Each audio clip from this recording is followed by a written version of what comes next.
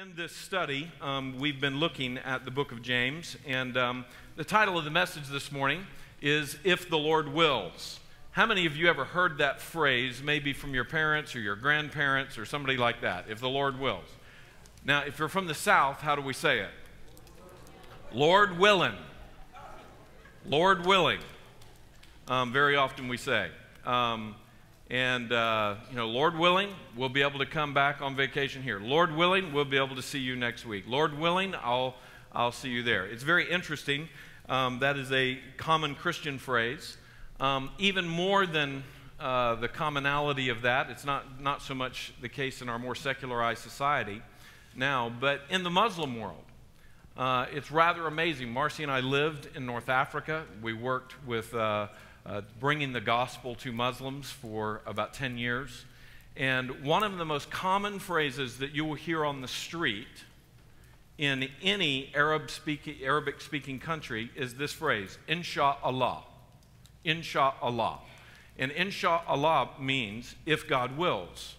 Now, what's funny about that is that if you hear Insha'Allah, at least in North Africa, it's not really saying, if God wills, I will do this or do that. It is a polite way of saying, it ain't going to happen. If God wills, I'll do it. It's like, hey, would you like to come work on my car with me? Can you help me work on my car Thursday afternoon? Well, Insha'Allah. Well, that means find somebody else to work on the car. That's really the way that works. That's kind of a way of not knowing. But really, if you have a serious conversation with the average Muslim, even a nominal Muslim, one that's not very theological on what they believe, they have a very high view of God's sovereignty over the daily acts of life. I mean, they say, well, I'm going to get married and I will have many children, Insha'Allah. I will have many children if God wills. And I will do this, and if God wills. That you often hear that. And sometimes even in Muslim culture, when you hear of a tragedy, when you hear of a difficulty that is there's a derivative of that phrase that says, well, this is what God has willed. Now, I have to admit to you, after living in that context and seeing that life, sometimes I am concerned that Muslims have a higher view of the sovereignty of God than many Christians. Many Christians who actually have the unadulterated Word of God, the 66 books of the canon of God working in the lives of His people from Genesis all the way to Revelation, from eternity past to eternity future. Many Christians who have this Word have failed to so see the sovereignty of God in all things. We have very often reduced God down to, we're not sure if He's really in control. We're not really sure if He deserves our full submission. Because will He really do this? Will He do, very often in modern day Christianity, we would say, will He do what I want? We're more concerned about getting what we want very often than fulfilling the Creator's design and the Creator's demand of our lives. And so this morning, as we come to this text, it's a very important text for Christians to see. In fact, I was so jealous of Pastor Lucas and Pastor Ben being able to preach the previous two sermons. I think Pastor Ben preached the passage that simply says there in James chapter 4, draw near to God and He will draw near to you. That is one of the first major concepts that I learned as a 19-year-old that was really starting to walk with God. I remember when I read that. I remember that I thought, wow, God's Word promises as I step toward Him, He is stepping toward me.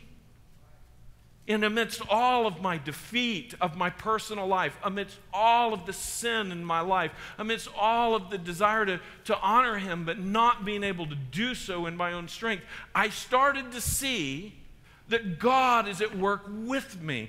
God is coming and He is stepping toward me. And those who step toward the Lord, he is stepping toward them, and he comes and he walks with us. I remember being encouraged by that concept from James 4. And so this morning we come to a second major area in the book of James that affected me as a young man. And this concept that Pastor Tommy has already read has helped me. Let's review the context here a little bit. Review and context at the top of your page. There's about 50 words on this sheet, front and back, that I invite you to fill in. It's just to help you to pay attention. Notice with me, number one there, the letter of James gives several tests to help you determine if you are a true Christian. If you're new to us this morning, you can read the book of James, as we've been studying for the last 30 messages, and you can see that there are tests that are given. The early church already had false Christianity going out. The early church already had religious but ungodly people. And that's what was being combated here as the pastor James of Jerusalem was writing. Look at number 2. This letter has this is a new concept for you a little bit, but it's part of the context here. Number 2, this letter has 2 primary functions.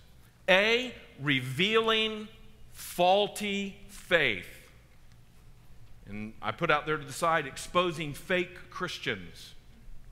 You say, yeah, let's expose those fake Christians. Well, just make sure you're not one of them.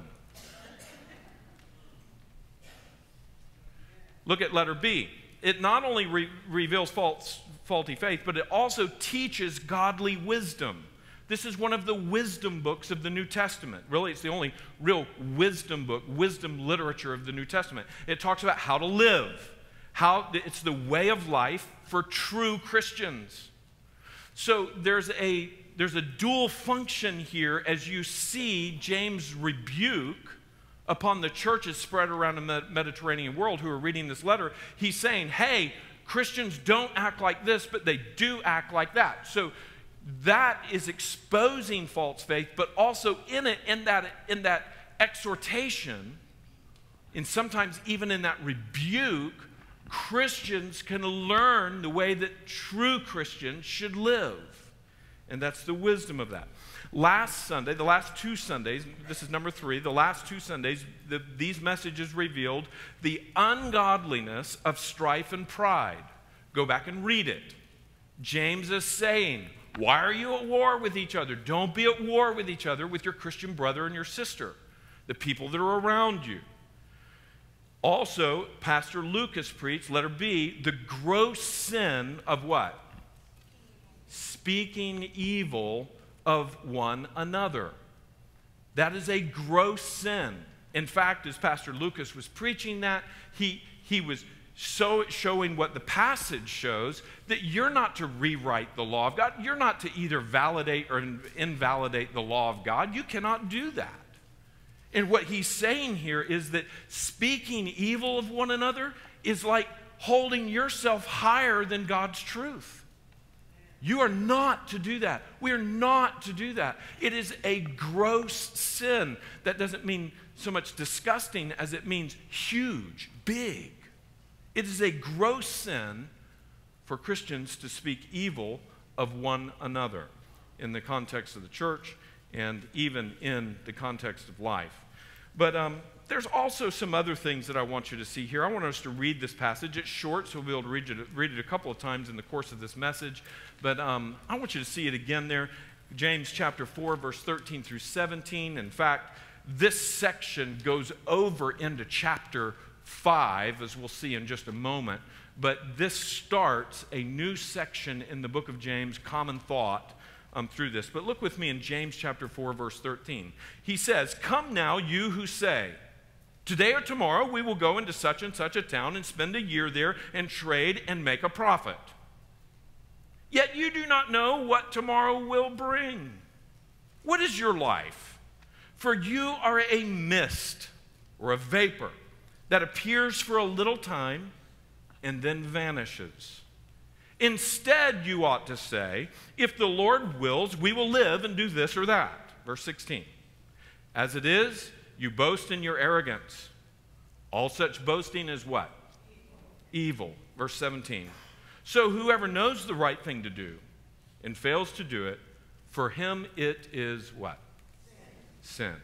So let's look and see this. There's a couple of preliminary observations that we have here. And as we study the Bible, I just want you to see, and part of the reason we study in such a way like this is because God's Word is for your daily life, and you can take home God's Word. You can read God's Word, and if you kind of see what we do Sunday after Sunday here, as we pick apart and we look carefully at God's Word, you can begin to do that in your own life. And that's part of the preaching of God's Word, not only to declare it here and now in this time, but also to equip you to see how God's Word can be read, how it can be studied, how it can be known and understood through the power of the Holy Spirit and through good academic study. Look with me here, number 1. James chapter 4, verse 13, 5, and all the way to chapter 5, verse 12. This could be referred to the sins of the wealthy. We've already seen in the book of James a few months ago that James is rebuking the churches for putting status on some members over other members. We see that there is this idea that a rich man comes into your presence. You remember those messages that we looked at that? The rich man comes into your presence, and what do you do with him? You give him a nice seat. You give him a nice place in the worship house to worship. But then a poor man would come in, and what would you do? Hey, man, sit down over there. Sit down over there. In fact, as we studied that passage, you say to the wealthy man, sit here, and to the poor man, sit beside my footstool.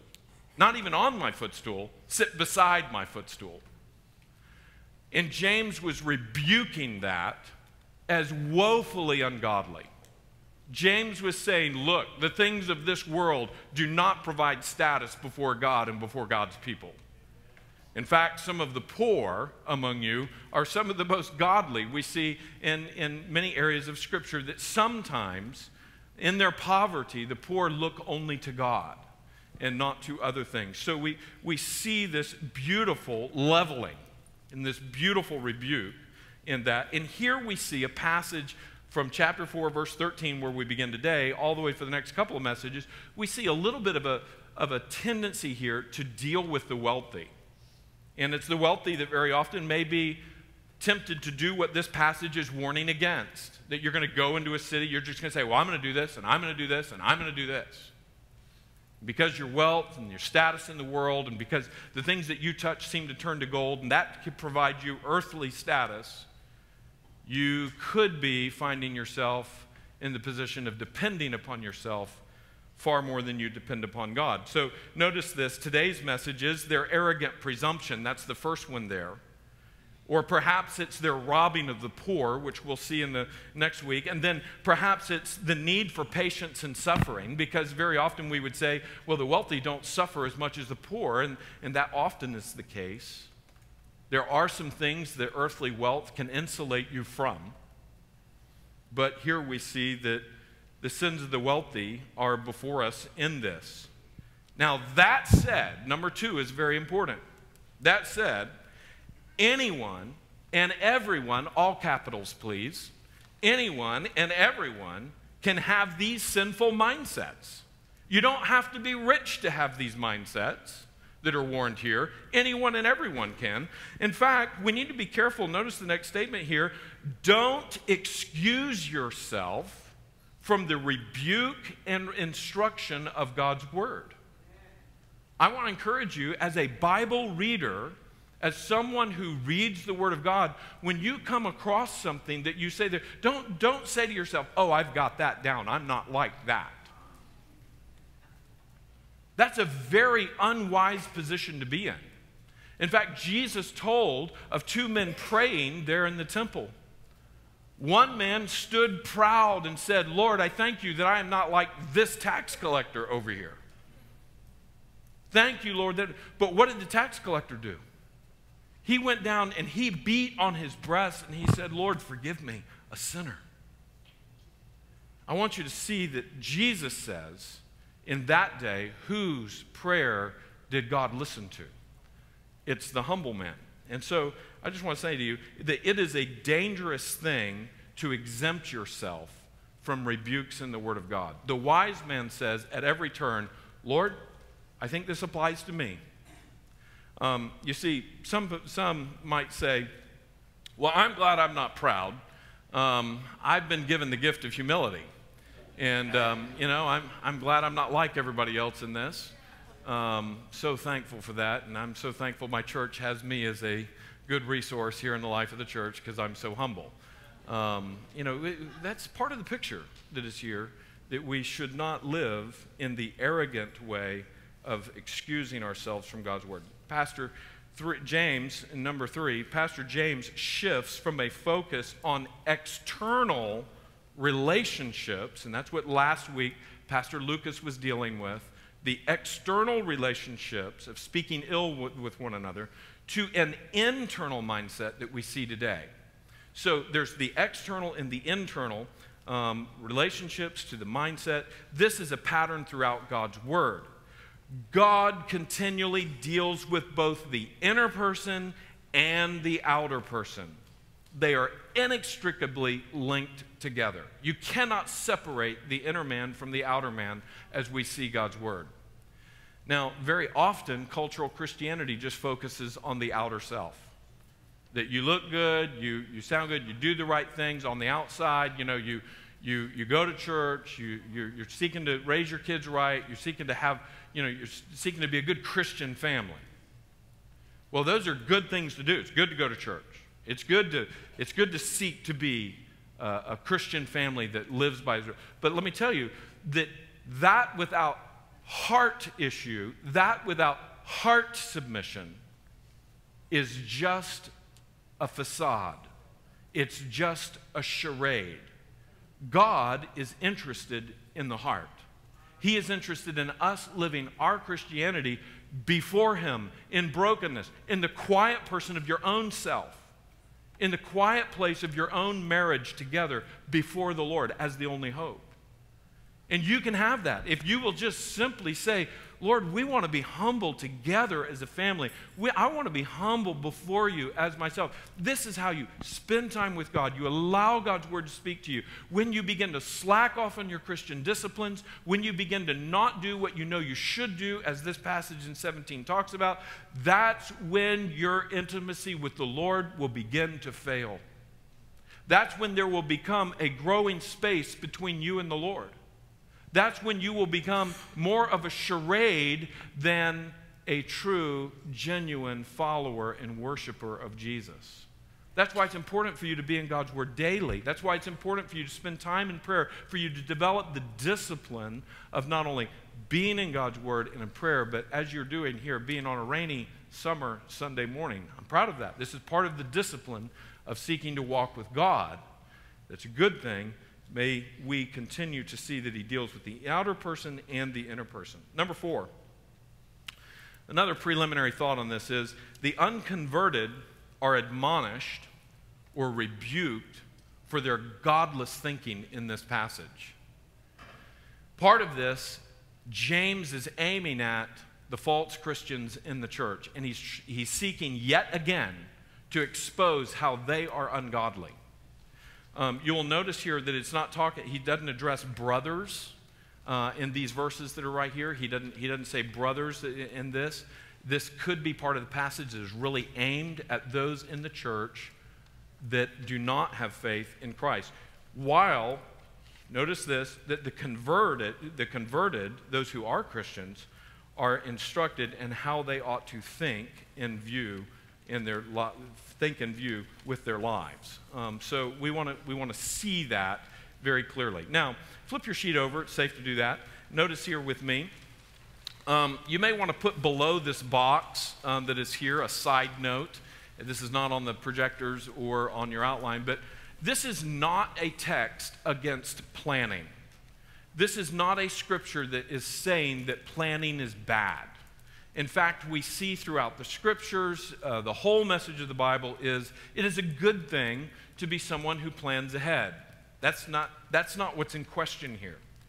It's not a bad thing to save. It's not a bad thing to work out a business plan. It's not a bad thing to consult others and see what the possibilities would be for a businessman as he is seeking to start a new business or engage in business. That is not a bad thing. That's not being held in question. The problem is when you do that and you make plans without God. The problem is when you do that from a position of self-sufficiency instead of a dependency upon God. You see, that's an ungodly way to look at life. So let's read the passage even again. There at the top of your page, look what it says in verse 13. He says, "Come now, you who say," so now he's directing attention to particular people. He's saying, "Come now, you who say, today or tomorrow we will go to such and such a town and spend a year there and trade and make a profit." Is there anything wrong with doing any of those things? There's nothing wrong with that. I know that in our present culture right now, political, cultural idea, profit is bad. No, it's not. I mean, God has made us in a world that involves life and involves needs and involves money. There's nothing wrong with making a profit. In fact, if you're a business owner, you say, well, we can't stay in business if we don't make a profit. I have to do that. As someone who works, there's nothing wrong with you going and working in your job for the city or the county or the hospital or whatever it is and making a profit. There's nothing wrong with that. In fact, that's the way the world works and the way God has encouraged us to work in this. So there's nothing wrong with anything in verse 13 except, look at verse 14. He says, "Yet you do not know what tomorrow will bring." What is your life? For you're a mist that appears for a little while and then vanishes. Now here's the instruction and here's the difference in verse 15. Instead, circle the word instead. Because here comes the difference. Here comes the difference that we're called to embrace. Instead, you ought to say, and then underline it, "if the Lord wills." And then notice what he says after that. We will live. Circle the word live. We're going to see here that even the basic necessity of life comes under the sovereignty of God. And then it says, and do this or that. Verse 16, as it is, you boast in your arrogance. All such boasting is evil. Verse 17, so whoever knows the right thing to do and fails to do it, for him it is sin. Some key observations that I want you to see this morning. Number one, it is possible to leave God out of your plans and decisions. Yes, it's possible for you to do that. You can leave God out. In fact, for many people, that is their total default. Either they leave God out of ignorance or they leave God out of outright rebellion. Because they're afraid that God doesn't want what they want. And so in the decisions of business or in the decisions of family or in the decisions of life, we say, no, wait a minute. I know what I want. And so I'm going to go after what I want instead of after what God wants. Instead of living as one who submits to God's plan, we say, well, I want what I want.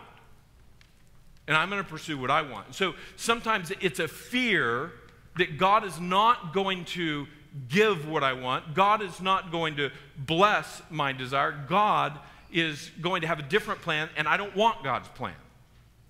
So whatever all the reasons are that you may do it, either out of ignorance, not knowing that you're called to allow God into these decisions and look to Him, sometimes either ignorance or outright rebellion that comes from selfishness or fear, a lack of faith, we often leave God out. Now, and we see that in verse 13. There's no mention of God. Look at the top of the page. There's no mention of God in that passage. Today, it's all about what we are going to do, what I am going to do.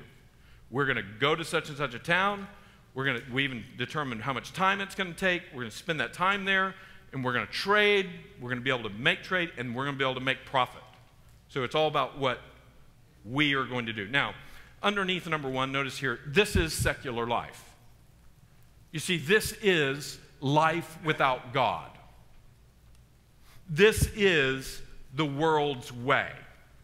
This is the way the world operates. This is the way your friends This is the way your colleagues, this is the way your family members who don't know God think. Christians are not to think this way.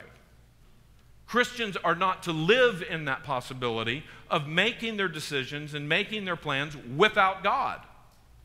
We are not to act like that. We are to act in a different way, even though this is the way the majority of the people around it. If you say, well, do most people pray before they decide to go buy that car? Or do most people pray before they decide to move from one city to another? Do most people pray before they decide to take that other job? Or before they decide to move their kids from this school to this school? I mean, do most people? No, most people don't pray about these things. They're just looking at it, and they're looking at kind of what they want, or they're looking at their pain, or they're looking at their own issues, and they're deciding what they're going to do.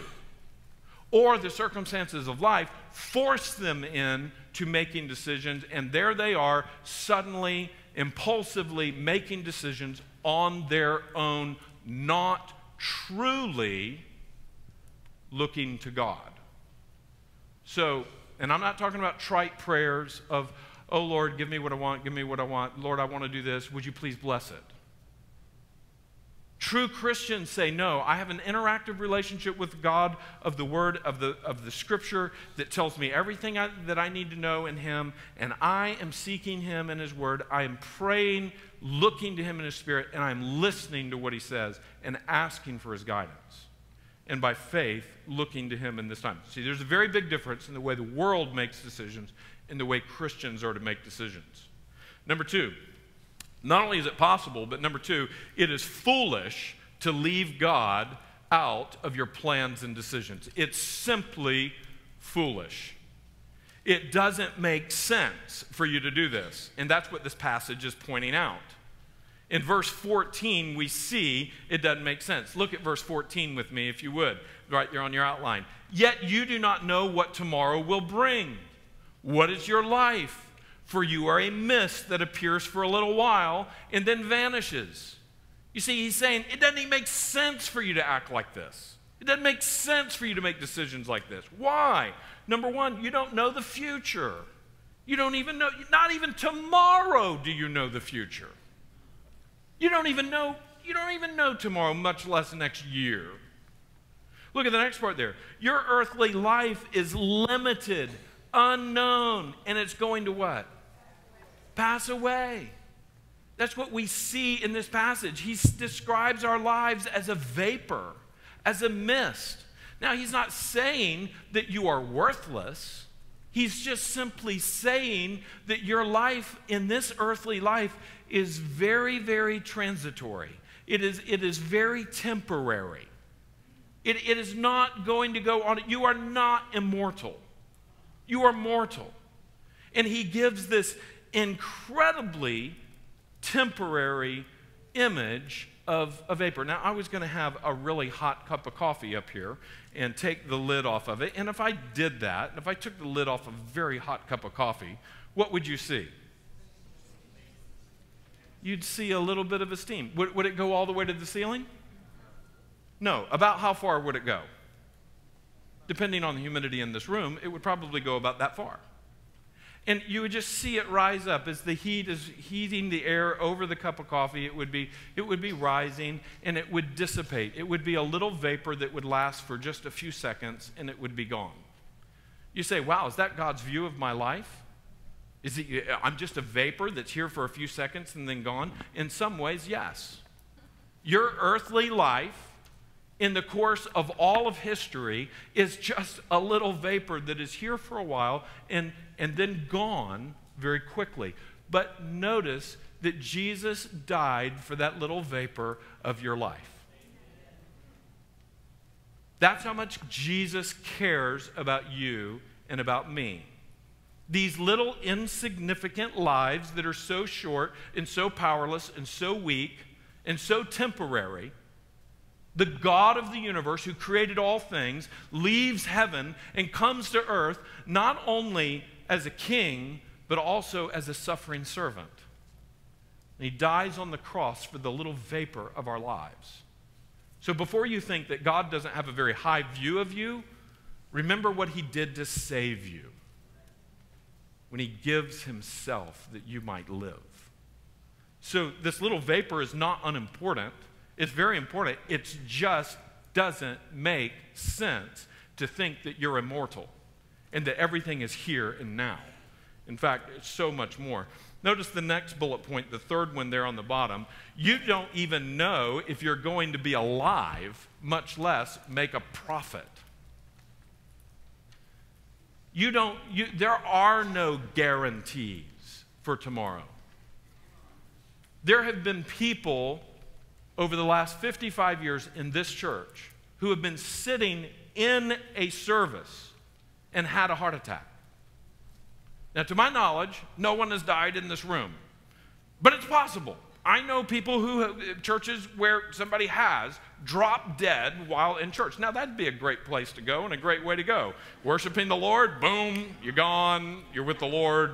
Well, Lord, I left the worship service, and I'm here now. I mean, that wouldn't be bad. But we are not guaranteed another moment. We're not guaranteed that we're going to make it out of this day. Let me tell you that while Barbara has suffered for a long time, when I left for vacation, Edward seemed to be fine.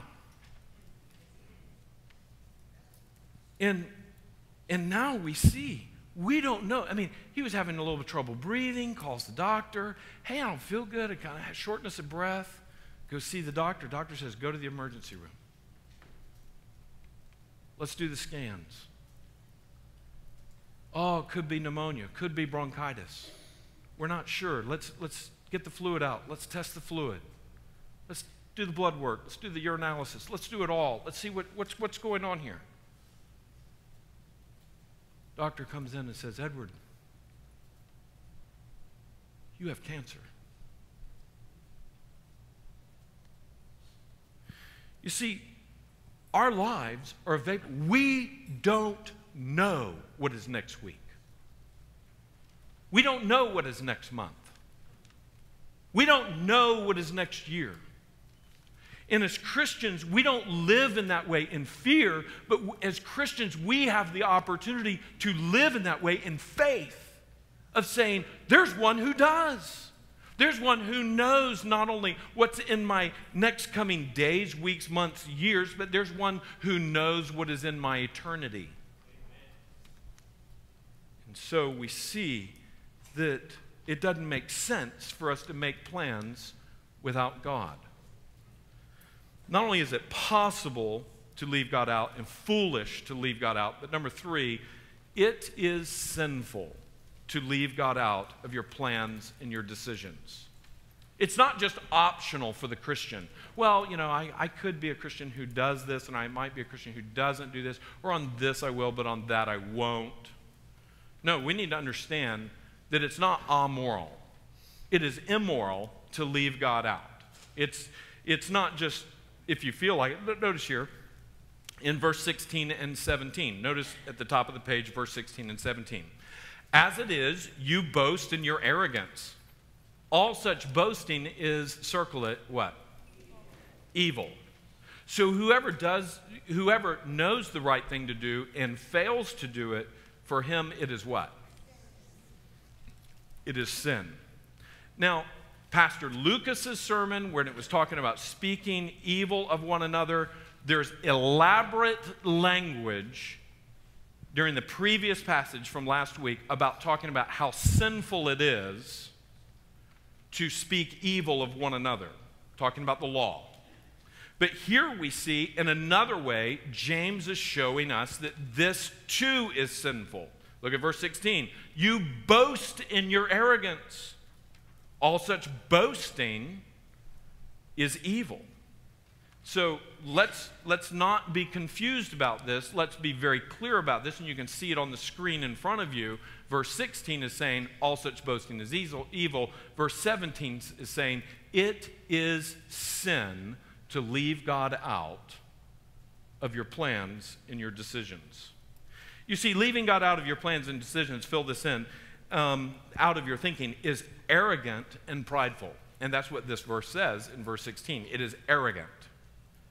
And God is opposed to the proud, but gives grace to the humble. But this isn't one who's going to receive God's grace because he is living in arrogant pride. Look at the next one that is here. It reveals a lack of faith and submission to God when we do that. And this is evil. You see, a lack of faith is sinful. A lack of faith is evil. Romans 14 verse 23 says, whatever is not of faith is what? Is sin. We are called as God's children to walk in dependence upon him, to walk in submission to him, to walk in obedience to him. And when we don't do that, it is truly sinful. Now, I think of this passage and I look at the arrogant rich man from Luke chapter 12. And you just look at this passage. It's important enough that I've printed it on the page for you to see this biblical example in the message. Look at verse 16. This is Jesus speaking about the arrogant rich man. Look at verse 16. And he told them a parable saying, the land of a rich man produced plentifully. And it's, notice there, it's not the rich man produced plentifully, the land of a rich man produced plentifully. Verse 17. And he thought to himself, what shall I do? I have nowhere to store my crops. Verse 18. And he said, I will do this. Underline that. I will do this.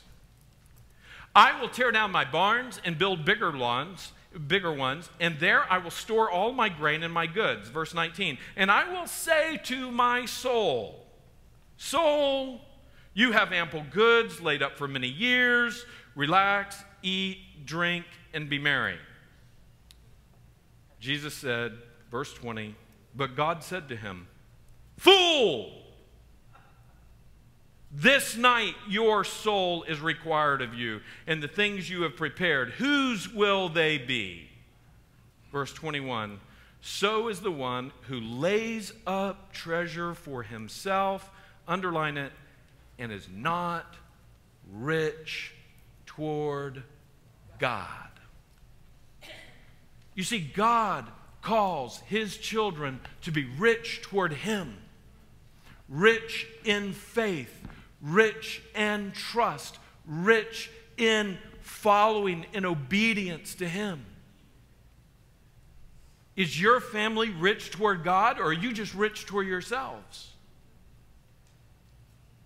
God calls us to be this. Now, this arrogance and prideful, there's two huge examples of this that I see in human history. And this isn't on your outline, but I do want you to see some images that are here. There's two huge examples, prominent examples. And let me tell you that there are millions of examples of pride and independence from God. But these are just two that as I was studying, I thought about. The first one is this one, the Tower of Babel. Do you remember that what they said back there in Genesis chapter 11? They said, we are going to build what? A tower. And it's going to be a monument to what? To God? No. If you go back and you read the account, they said, we're going to build a tower, and it's going to be a monument to ourselves. So everybody who comes after us will see how great we were. What did God do with the Tower of Babel? He stopped it mid-construction. He diffused the group, and he sent them out. You see, they weren't going out as they were told to do in Genesis 1 and 2 to spread out and subdue the earth. That's for God's glory. They were cloistering together. They were coming together, and they were going to build their own tower. They were not doing what God had told them to do.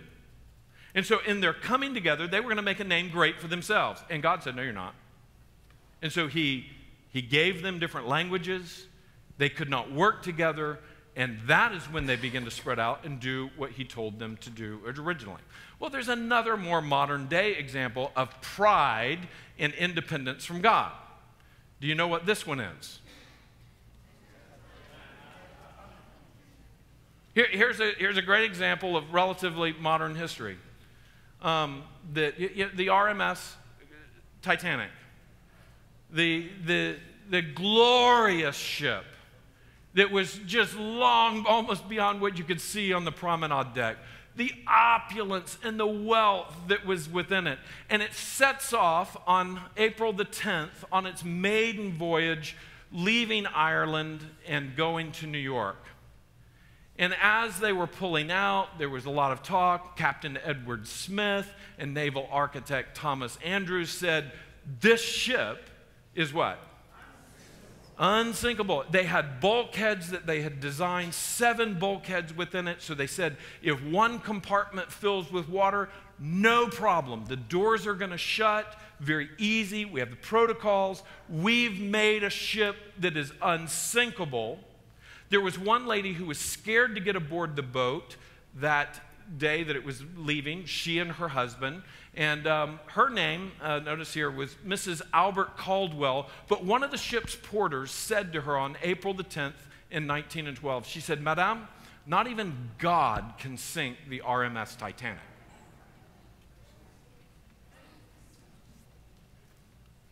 Pride and arrogance. Notice they leave on April the 10th, and by the 15th, far out there in the Atlantic, the ship strikes an iceberg, and this artist's rendering is beautiful. And the reason I chose to use these couple of images that are here is because notice the condition of the water. What is the condition of the sea? Dead calm. They said it was like glass. The ocean was a mirror that night. The visibility was perfect.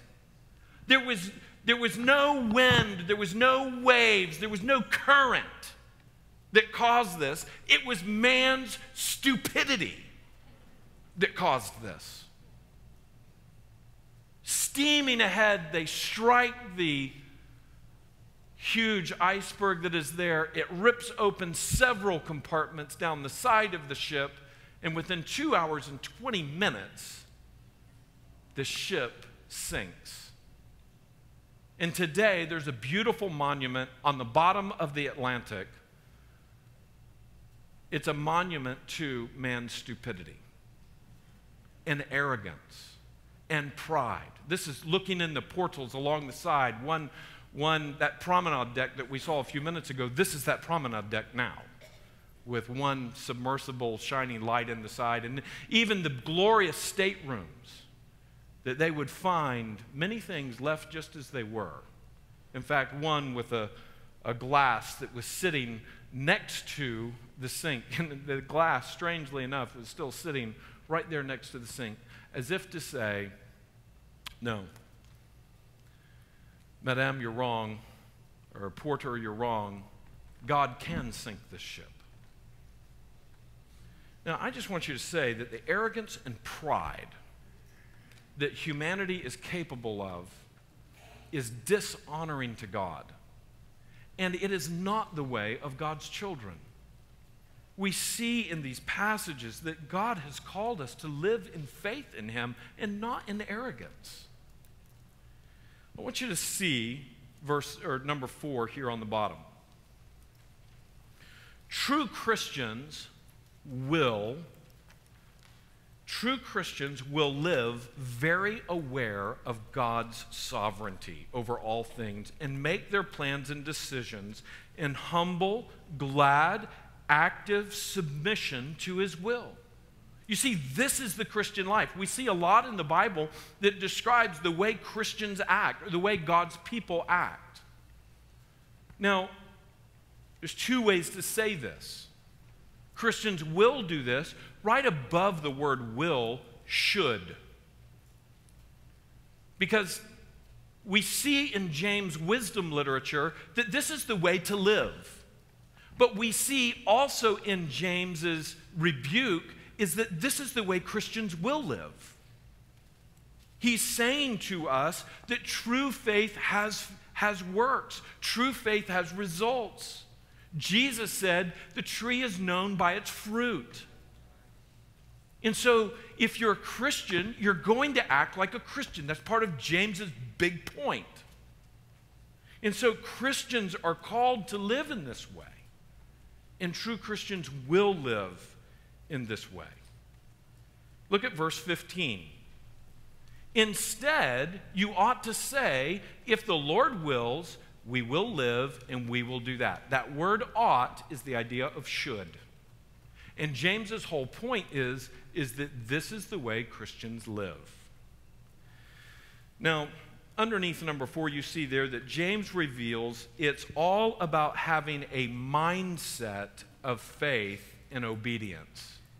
A mindset of faith and obedience. That Christians not only believe, but they obey.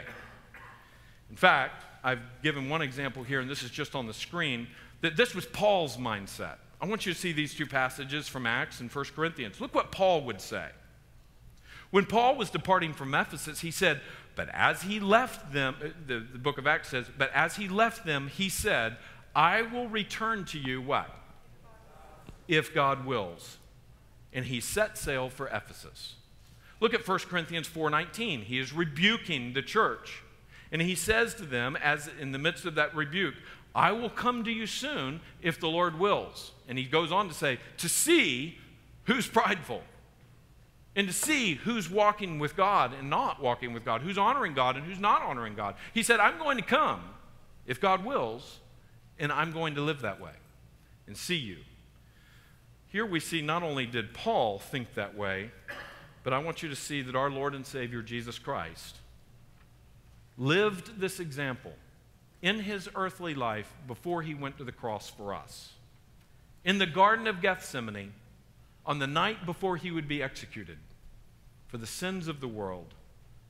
Look what it says in Luke chapter 2 or 22 verse 41, either on the screen or on your outline. Look what it says in verse 41. And he withdrew from them, talking about the disciples, he withdrew from them about a stone's throw and knelt down and prayed, saying, Father, if you are willing, remove this cup from me. Here it is. Read it out loud together with me. Nevertheless, not my will, but yours be done. And there appeared to him an angel from heaven strengthening him.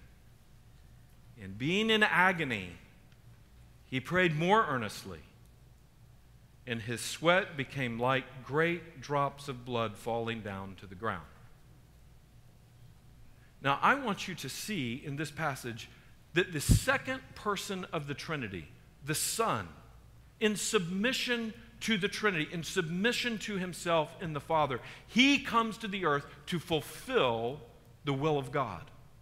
And even he would come and say, nevertheless, not my earthly, this beautiful dynamic of person to person within the Trinity, we see this glorious nature of the Godhead. Listen to this, here's the point out of it, giving himself for us. And that giving himself was not without pain. There are some Christian traditions and denominations in the world that would say, oh, well, Jesus never really suffered pain. Jesus was never really tempted.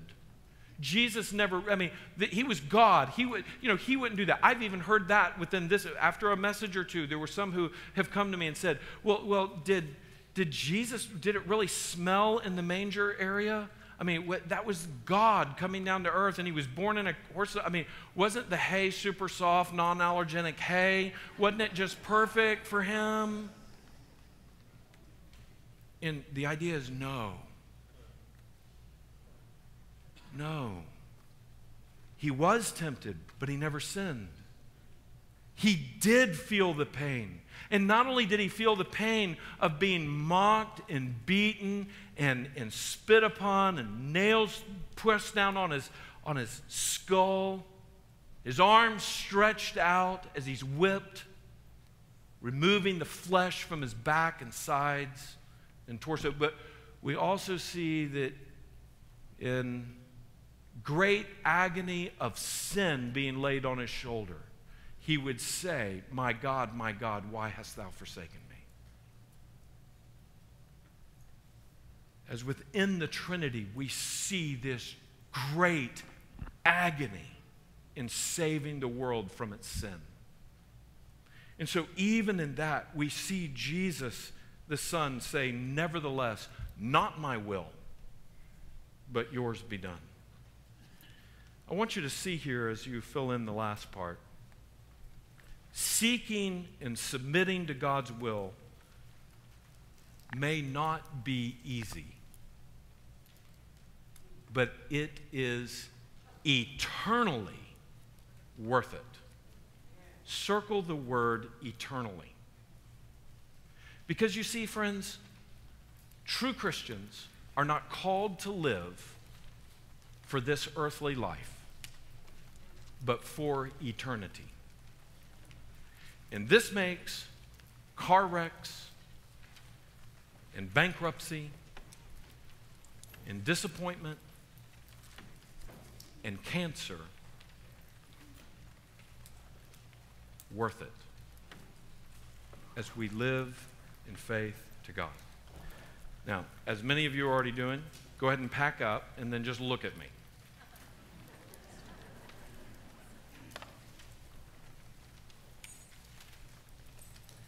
I might give you a second. Pack up, and then when everybody settle down.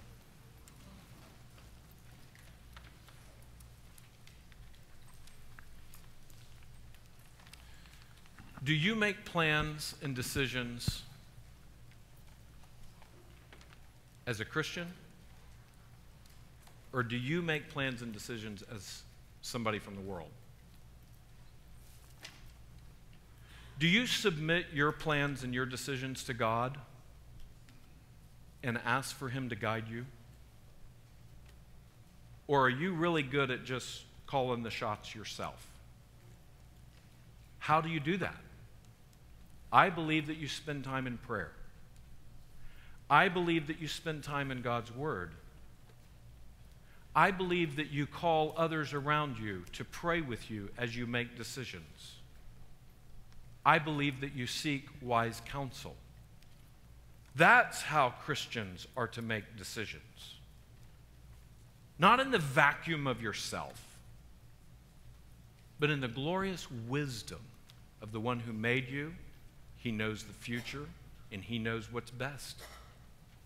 You see, we can be very deceived about the things in front of us. We can think it's going to be great, and we can think we're going to go after it, and we don't see all of the hidden dangers that are there.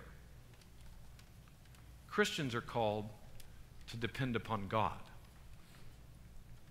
all of their decisions and all of their plans. Would you stand with me for prayer?